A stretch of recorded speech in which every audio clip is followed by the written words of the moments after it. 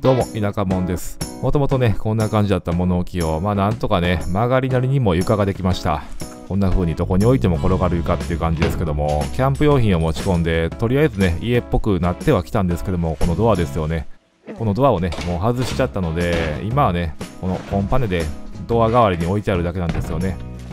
いつまでもね、このままじゃいけないと思うので、今回はね、ドアをちゃんと作っていこうと思います。で、ここもともとね、引き戸がついてたんですけども、そのレールがね、残ってるんですよね。ちゃんとね、これ取るべきなんでしょうけども、ちょっとね、めんどくさいんで、このまま行きます。で、この黒いね、マジック書いてあるところ、ここはドアの上。で、左端、指でね、こう、やってるところにドアの前面が来るっていう感じですね。で、ドアはこちらへ開きます。で、ドアのね、枠を作るのに、大体の設計図をこんな風に書いてみました。横幅がね、86センチ、縦が172センチと、こんな感じで、まずはね、枠を作っていこうと思って、何かいいのないかなと思ってね、家の中を漁りに来ました。脱然としてますよね、相変わらずね。この木ですね。これね、多分杉の木だと思うんですよね。杉って結構ね、柔らかい木なんで、強度的にどうなのかなって思ったりもするんですけども、長さもね、これしっかりあるんで、とりあえずこれを選んでね、進めていこうと思います。これまでね、見てくださってる皆様ご存知だと思うんですけども、僕はね、超絶 B 型でして、こういったね、緻密な作業、本当苦手なんですよね。僕自身ね、本当にドア作れんのかなってね、自分自身半信半疑で作業してるんですね。また皆さんにね、鼻で笑われる動画できちゃうんじゃないかなってね、ちょっとビビりながら、最近ありがたいことにね、再生回数めちゃくちゃ伸びてきたんで、なんかこう、気軽に失敗できないっていうね、変なプレッシャーを感じてるわけですよ。こんな感じで厚みが 1.8 センチ、幅が 4.5 センチなので、これを元にね、設計図書き足していこうと思います。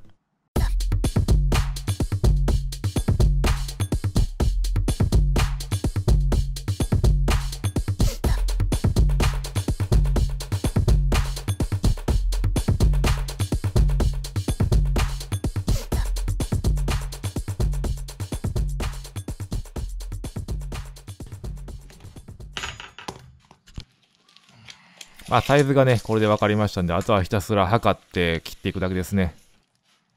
口で言うとね、めちゃくちゃ簡単なんですけども、そのミリ単位のね、誤差とかもあるでしょうし、本当にね、大工さんっていうのはすごいなーってね、僕もこれ丸ノコでまっすぐ切ってるつもりでもね、全然まっすぐ切れてなかったりとかね、その辺はね、素人の DIY ってことでね、味っていう風に言い張ってやっていこうと思います。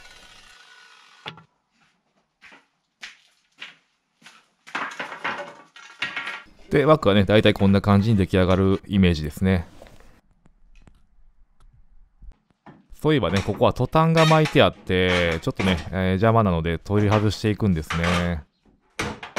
釘とかね、外していってやっていくんですけども、本当はね、これサンダーでビャーっと切ってあげたらいいんでしょうけども、火花がね、この木材にかかるのがなんかちょっとビビってね、なんか火事になりそうで怖いんで、僕も自身これどうかとは思うんですよ。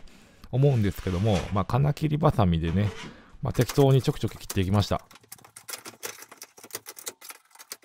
これでも切ってみても全然ね、まっすぐ、これもね、まっすぐ切れないんですよね。切り上がりね、後でお見せしますけども、ひどい結果になりましたよ、これも。こんな感じで、ある意味武器かなみたいなね。実際僕ここに手当たってしまってね、出血しましたんで、ちょっと危なすぎるんで、これまた超絶適当ですけども、とりあえずね、なんかその辺だったら防水テープで、怪我だけしないようにね、しておきました。続いてね、この枠を、ビス1本で固定するのはちょっと心もたないんで、L 字のね、金折りをつけていこうと思います。で、僕自身ね、いろいろ計算間違いしてる自信しかないので、ちょこちょこね、こうやって現場で確認しながら、サイズの間違いないか、ちょこちょこ確認しながら作業を進めていってます。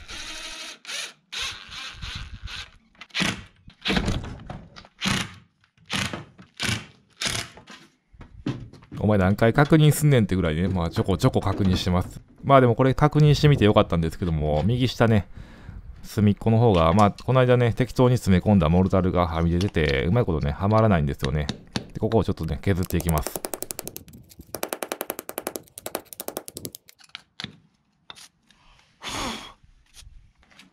これでね、割とスムーズに枠全体がこうはまるようになりました。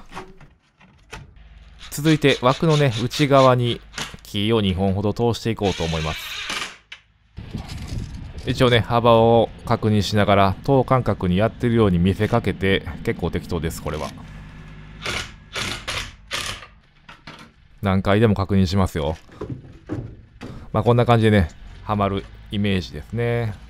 ただこれね、木が反ってるのか、僕の腕が悪いのか、まあ、両方あると思うんですけども、こんな感じで多少の隙間はね、どうしてもできちゃうんですね。いやー、ほんと、前途多難やなって思いながら、ドアの動きを確認してます。まあ一応ね、枠はできましたんで、今度はね、貼っていく板ですよね。今回は床板をね、使っていこうかなと思います。以前ね、僕がこんな感じでひたすらね、剥がしまくった床板、結構大量にあるんですけども、まあ剥がし方がね、結構雑やったんで、割れがあったりとかね、してて、なかなかいいのを探すのに手間取りましたね。まあ何枚かね、結構綺麗なやつをチョイスしてきまして、あとはひたすらね、この枠で、まあ原寸合わせって感じでね、線を引いて、切って、合わしての繰り返しですね。こういう感じで、継ぎはぎ感がある方が、なんていうかな、自分らしくてね、いいのかなと思ってね、細かく切って、貼り合わせていくっていう感じですね。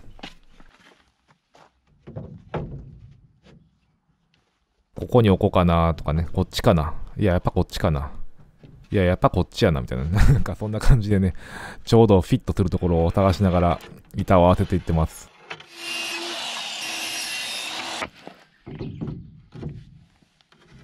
で、端の方はね、どうしても幅も調整しなくちゃいけないので、でもなるべくね、いっぱい切りたくないんで、僕はめんどくさがりなんでね、長い、細い木でね、ごまかそうと思って、ただこれ結局ね、細長い木を切る方がめんどくさかったっすね。そういえばね、木工をやってるおっちゃんが、木工ボンドをね、貼り付けると強度がね、結構上がっていいよっていう風に以前教えてもらったなと思ってね、ボンドを塗り付けていってます。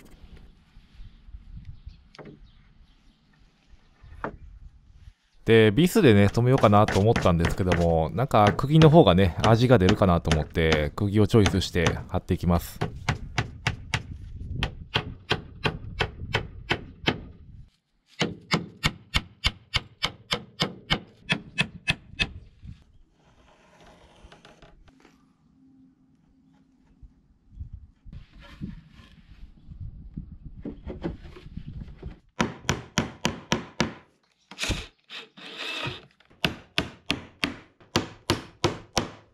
作業してて思ったんですけども、縦ばっかりじゃちょっとね、芸がないなと思って、横にも貼れるように、急遽ね、枠に木を足していきました。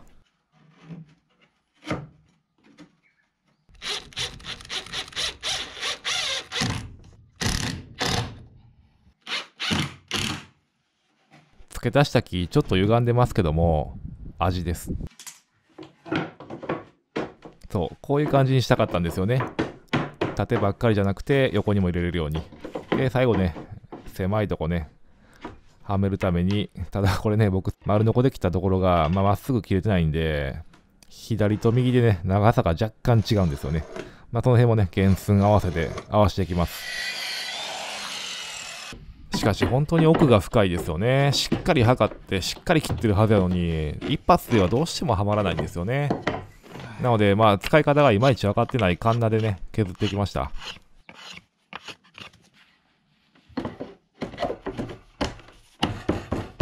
だいぶキツキツですけども、まあ、なんとかね、はまりました。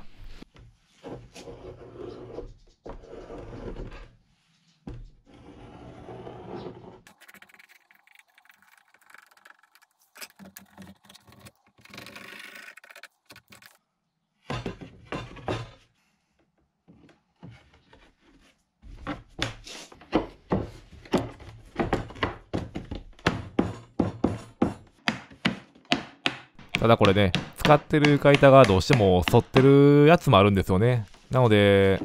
こっちを打つとあっちが浮くみたいな感じでね。まあまあでもその辺はね、使ってるうちに馴染んでくる。まあそんなはずはないんですけども、まあそんな希望的監督を持って目をつぶって作業を進めていってます。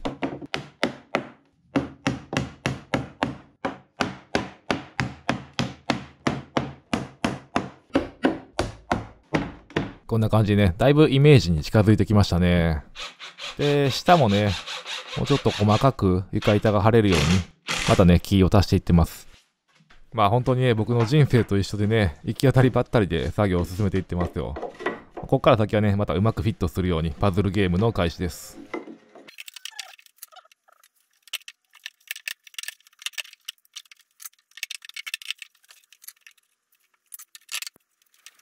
まあ、だいぶね、床板をこねくり回して、こんな感じでね、最終形態いこうかなっていう風に形が見えてきました。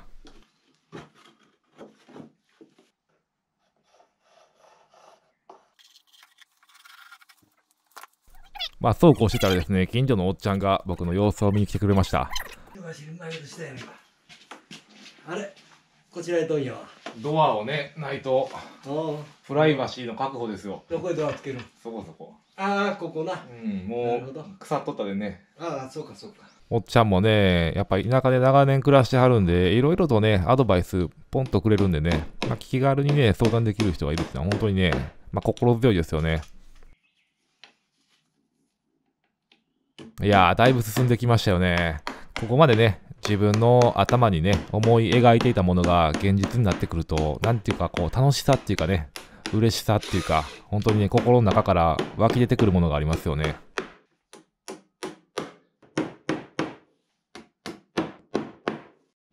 まあちょっとね、嬉しさが先走りしすぎて、最後の1枚ね、はめる瞬間を動画に収めてないっていうね、大失敗を犯しましたけども、まあこんな感じでね、出来上がりました。で、後ろにね、ライトがあるんですけども、だいぶね、隙間があるの分かりますよね。この部屋ね、僕もいろいろとこう、策を考えてあります。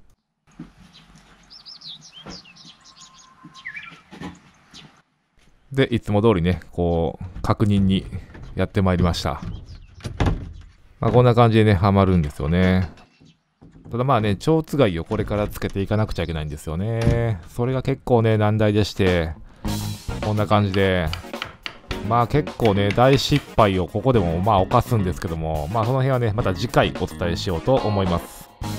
皆さんいつもね、コメントや高評価、低評価含めてね、いろいろ反応くださって本当にね、ありがとうございます。まあ、コメントもね、本当にね、一つ一つ味わってね、読んでいますので、またね、いろいろとお話しいただけると嬉しく思います。それではまた次回お会いしましょう。